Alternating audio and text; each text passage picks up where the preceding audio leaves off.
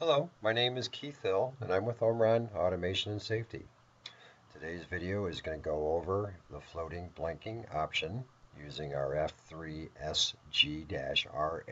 safety global light curtain, as well as the Manager2 software.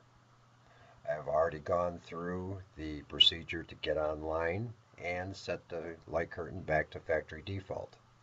If you'd like to know how to do this, go to our video showing how to get online and set the light curtain back to factory default video.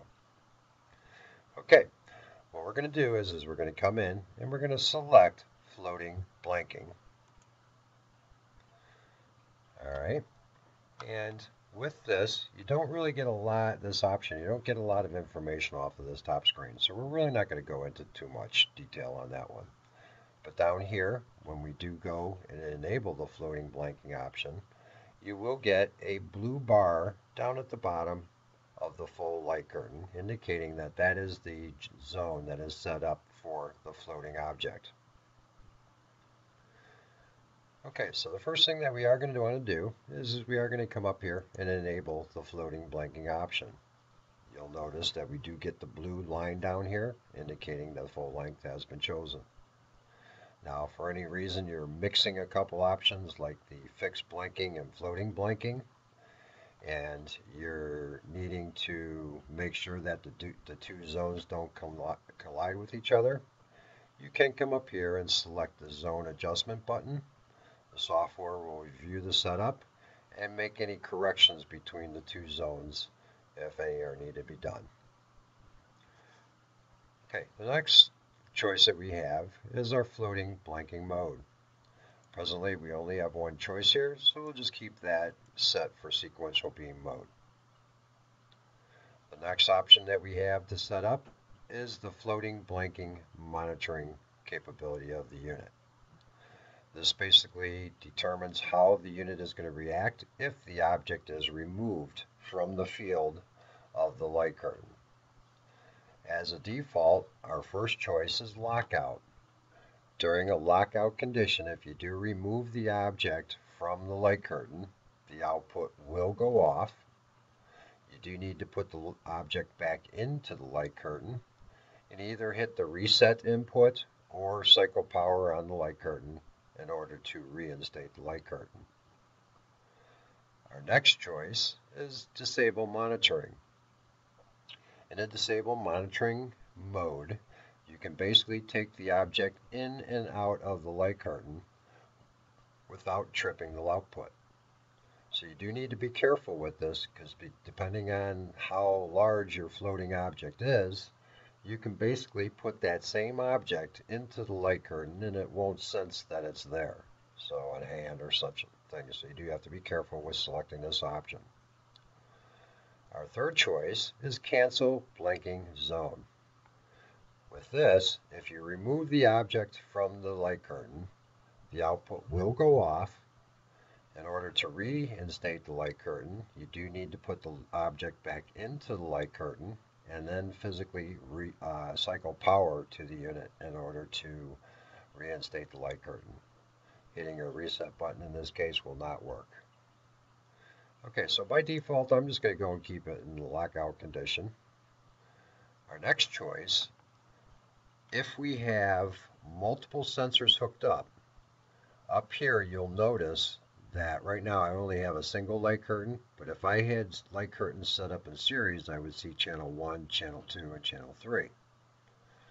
So depending on whether or not you have multiple light curtains or just a single will determine whether or not your temporary disable monitoring function will be enabled.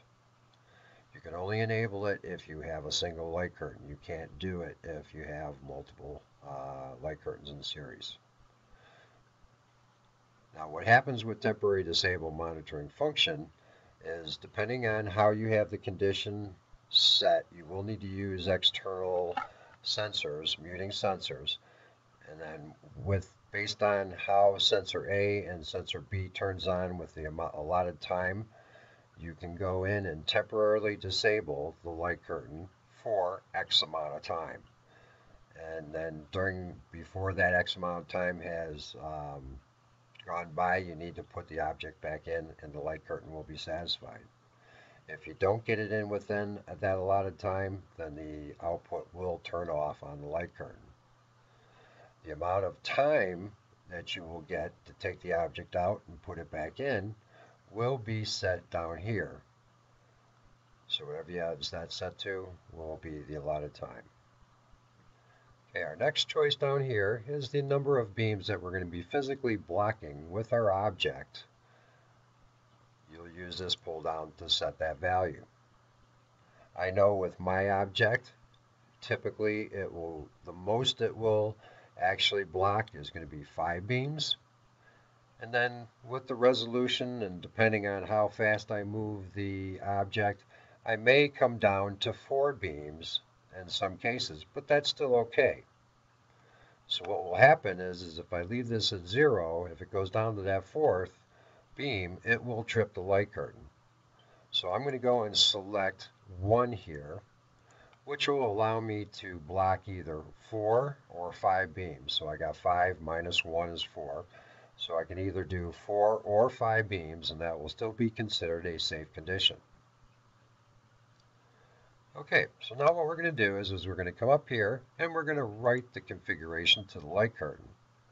When we click on the right icon, we'll get the configuration list, and if you scroll on down through, anything highlighted in yellow is physically what you changed from factory default at this point.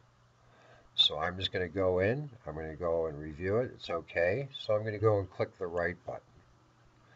We'll give the software a couple seconds to write the parameters to the light curtain, and it'll indicate that it did successfully write the parameters to the light curtain. So we're good. So now what I'm going to do is I'm going to go in and put my object into the field of the light curtain, and then I'm going to go and click this icon here to put the light curtain back into the monitoring mode. And it'll say, is it okay? And I'm going to just click OK.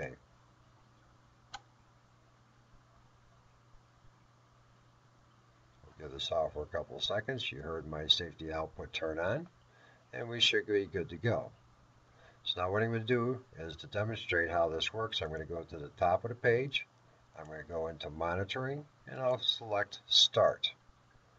You'll see presently I have 1, 2, 3, 4 beams physically blocked.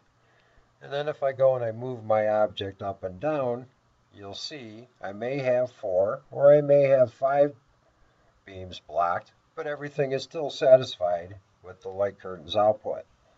So I can just kind of bring my object up, bring my object down, and the light curtain works fine. If I happen to bring the beam 1 beam more, it trips the output. So we have successfully demonstrated how to set the F3SG safety global light curtain into a floating blanking condition. This ends the video for today. Thank you very much for your time, and have a great day.